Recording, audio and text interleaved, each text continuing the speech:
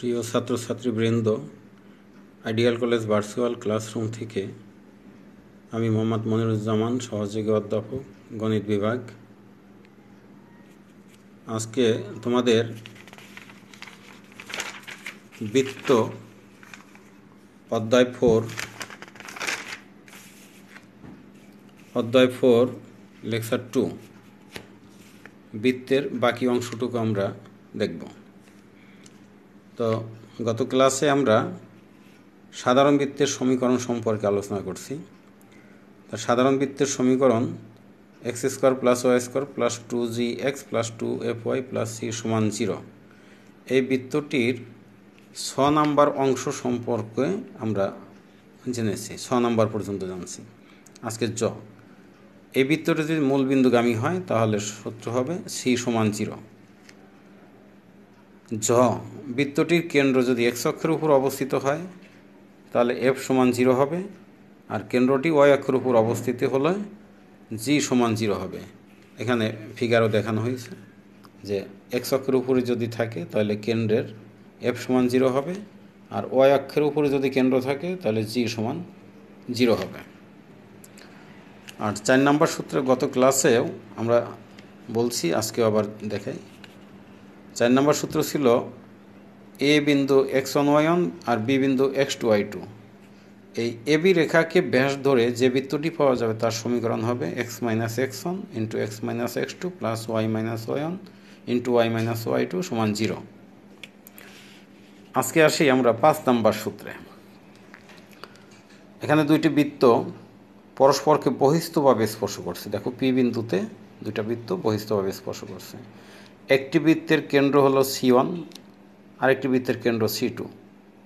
যেই বৃত্তের কেন্দ্র C1 তার ব্যাসার্ধ R1, আর যার কেন্দ্র C2 তার ব্যাসার্ধ R2 পরস্পরকে পি বিন্দুতে বহিস্থভাবে স্পর্শ করছে।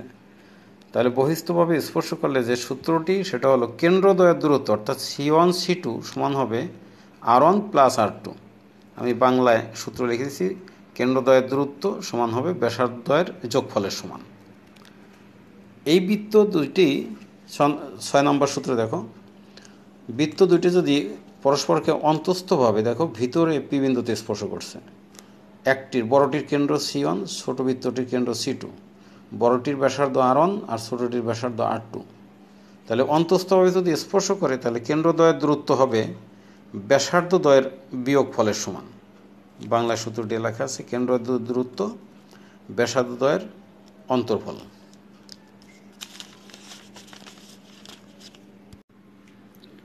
এবার আসি 7 নম্বর সূত্রে। একটি বৃত্তের কেন্দ্রের স্থানাঙ্ক HK। এই বৃত্তটি চিত্রে দেখো x অক্ষকে স্পর্শ করে। তাহলে বৃত্তটি যদি x অক্ষকে স্পর্শ করে তাহলে ব্যাসার্ধ হবে এই বৃত্তটির কেন্দ্রের কোটির সমান। কোটি কত এখানে? K।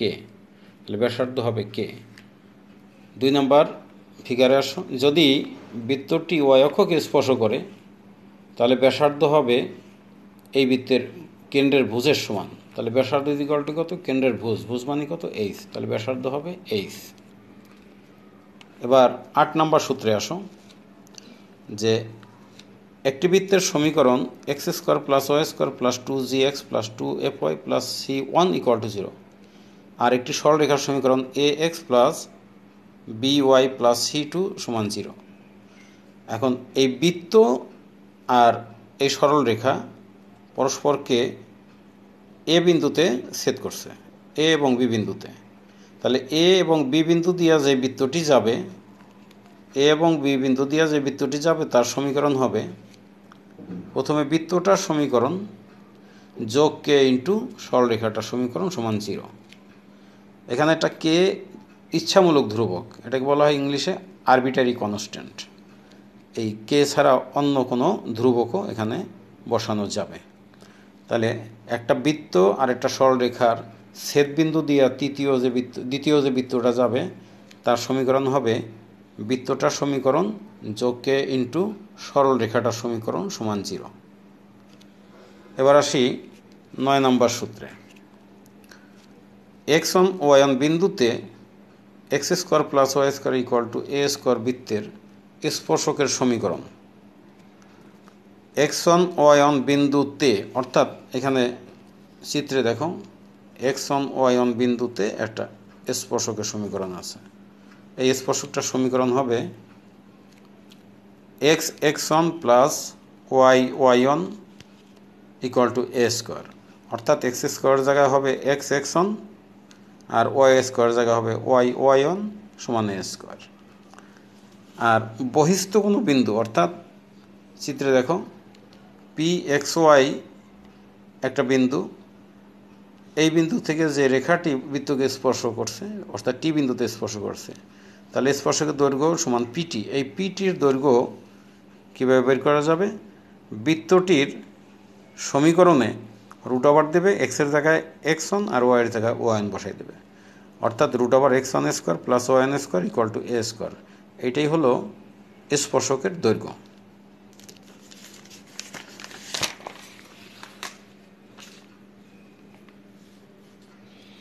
এবার আসো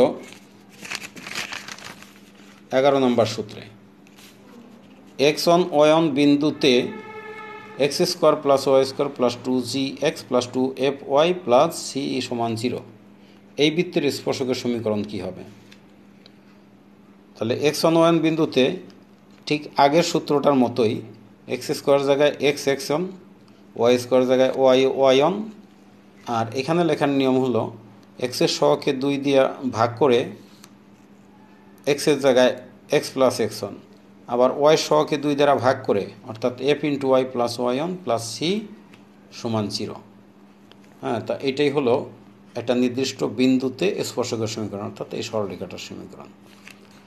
এবার আসি বহিস্থ কোনো বিন্দু অর্থাৎ x1 y1 বিন্দু হতে x square plus Y square 2gx plus 2fy plus c সমান 0, এই বৃত্তের স্পর্শকের দৈর্ঘ্য। চিত্রে দেখো px1 y1 একটা বিন্দু, টি বিন্দুতে বৃত্তকে স্পর্শ করছে, তাহলে এই পিটি অর্থাৎ এই স্পর্শকের দৈর্ঘ্যর সূত্রটা হলো এই বৃত্তের সমীকরণে একটা রুট ওভার দাও। বৃত্তের সমীকরণে যে রাশিটা আছে তার একটা রুট ওভার দিয়ে জাস্ট এক্সের জায়গায় x1, ওয়াইয়ের জায়গায় y1 বসাই দিলে হয়ে যাবে, অর্থাৎ root over x1 square plus y1 square plus 2gx1 2fy1 plus c, এটাই হলো স্পর্শকের দৈর্ঘ্য। এবার আসি 13 নম্বর সূত্রে। দুইটা বৃত্ত, এখানে সাধারণ বৃত্তের সমীকরণ x square plus Y square plus 2g1x, এখানে g1 আর g2 দেওয়া হলো দুইটা বৃত্ত সেই কারণে, আর 2f1y প্লাস c1। আরেকটা বৃত্তের সমীকরণ x square plus Y square 2g2x 2f2y plus c2 সমান 0।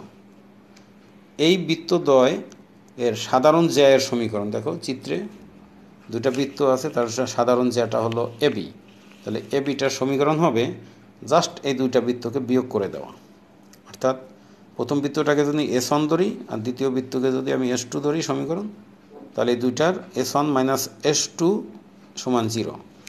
বিয়োগ করলে বক্সের মতো দেখো বিয়োগ করলে আসবে 2g1 minus g2 into x plus 2f1 minus f2 into Y plus c1 minus c2 সমান 0। এই হলো আমাদের সাধারণ জ্যা এর সমীকরণ। আমাদের বৃত্তের সূত্র শেষ হলো। এবার আসি আমরা একটি উদ্দীপক দিয়ে কিভাবে একটি প্রশ্নের সমাধান করা যায়। এখানে একটা উদ্দীপক দেওয়া আছে, একটা বিন্দু হলো a12 আর একটা বিন্দু 32 b, এই দুইটি কার্তেসীয় সমতলে বিন্দু, আর x square plus Y square minus 4x minus 2y plus 1 একটা বৃত্তের সমীকরণ দেওয়া আছে। প্রথমেই জ্ঞানমূলকে ক 3x square plus 3y square minus 6x minus 12y minus 3 equal to 0, এই বৃত্তের ব্যাসের সমীকরণ নির্ণয় করো। তা আমরা ব্যাসার্ধের সমীকরণ বের করেই ব্যাসের সমীকরণ পেয়ে যাব, 2 দ্বারা গুণ করলে ব্যাসের সমীকরণ হবে। খ এ কেন্দ্র বিশিষ্ট বৃত্ত, এই যে এ কেন্দ্র, এরূপ বৃত্তের সমীকরণ নির্ণয় করো যা প্রদত্ত বৃত্তের কেন্দ্রগামী হয়, অর্থাৎ এই যে বৃত্তটা দেওয়া আছে এই বৃত্তের কেন্দ্রগামী হয়। গ নাম্বারে হলো এ ও বি বিন্দুগামী একটি বৃত্ত এক্স অক্ষকে স্পর্শ করলে এই বৃত্তটার সমীকরণ নির্ণয় করো। আমরা এবার এটার সলভ শুরু করি। তাহলে আমাদের প্রদত্ত যে বৃত্তটা দেওয়া আছে যার ব্যাস নির্ণয় করতে বলছে সমীকরণ 3x square plus 3y square minus 6x minus 12y minus 3 equal to 0। তা আমরা জানি যে বৃত্তের কেন্দ্র বের করতে হলেই এক্স স্কোয়ার ওয়াই স্কোয়ার সহগ ফ্রি করতে হবে। তাহলে 3 দ্বারা ভাগ করলে সমীকরণটি পাওয়া যায় এই। তাহলে অনায়াসে বৃত্তটির কেন্দ্রের স্থানাঙ্ক আগের দিনের মতো এক্সের সহগকে 2 দিয়ে ভাগ করো, বিপরীত চিহ্ন দাও, ওয়াইয়ের সহগকে 2 দিয়ে ভাগ করো, বিপরীত চিহ্ন দাও। আর ব্যাসার্ধ বের করার সূত্র হলো G square plus F square minus C. এখানে সমীকরণে সি কত? -1। তাহলে জি কত? 1 আর এফ কত? 2। তাহলে G square plus F square আর মাইনাস সি প্লাস হয়ে গেল। ব্যাসার্ধ হলো √6। এই ব্যাসার্ধকে 2 দ্বারা গুণ করলেই ব্যাস পাওয়া যাবে, অর্থাৎ ব্যাস হবে 2√6 একক। এবার খ নাম্বারের আনসারের জন্য আসি আমরা, যে এ কেন্দ্র বিশিষ্ট বৃত্ত প্রদত্ত বৃত্তের কেন্দ্র দেওয়া যায়। তাহলে প্রদত্ত বৃত্তের কেন্দ্র বের করতে হবে। প্রদত্ত বৃত্তটা কত? X square plus Y square minus 4x minus 2y plus 1। এই বৃত্তের কেন্দ্র কত? এই এক্সের সহগকে 2 দিয়ে ভাগ দাও, বিপরীত চিহ্ন, ওয়াইয়ের সহগকে 2 দিয়ে ভাগ দাও, বিপরীত চিহ্ন। এবার আমরা এই কেন্দ্রটাকে ধরি বি, অর্থাৎ বি হলো 2, 1।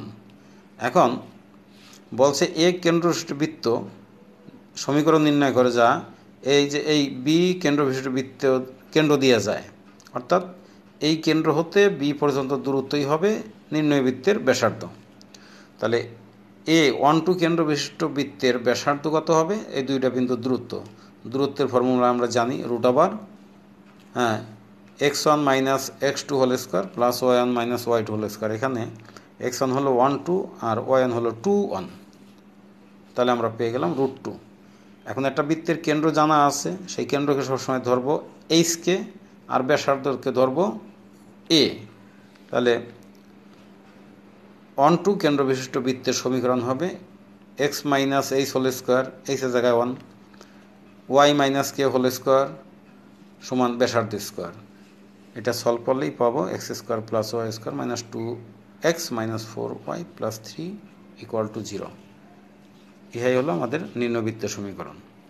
এবার গ নাম্বারের আনসার, ধরি এ ও বি বিন্দুগামী বৃত্তটির সমীকরণ, অর্থাৎ একটি বৃত্তের সমীকরণ নির্ণয় করে চিত্রে দেওয়া আছে। এ এবং বি বিন্দু দিয়ে যায় আর এক্স অক্ষকে স্পর্শ করে।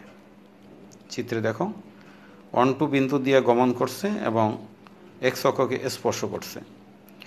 তাহলে আমরা এই বৃত্তের কেন্দ্রও জানি না, ব্যাসার্ধও জানি না, সেই কারণে আমরা সাধারণ বৃত্তের সমীকরণ ধরব। X square plus Y square plus 2gx plus 2fy plus c সমান 0, 1 নম্বর সমীকরণ।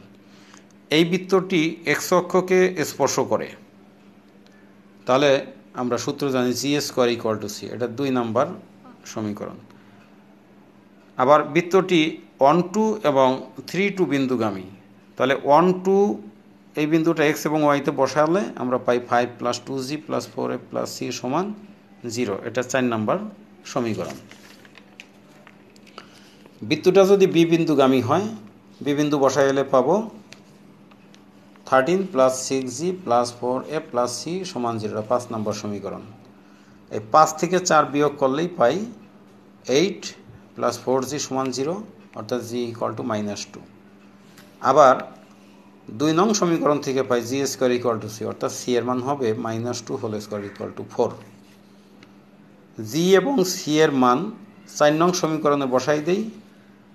জি এবং সি এর মান 4 নং সমীকরণে বসালে এফ এর মান পাই কত? -5/4। অতএব নির্ণয় বৃত্তের সমীকরণ, অর্থাৎ সাধারণ বৃত্তের সমীকরণটিতে জি, এফ এবং সি এর মান বসালেই নির্ণয় বৃত্তের সমীকরণ x square plus Y square minus 4x minus 5/2y plus c সমান 0। এটাই আমাদের বৃত্তের সমীকরণ। তো সুপ্রিয় ছাত্রছাত্রী, আজকে এ পর্যন্তই। আগামী ক্লাসের আমন্ত্রণ জানিয়ে এখানে শেষ করছি। খোদা হাফেজ।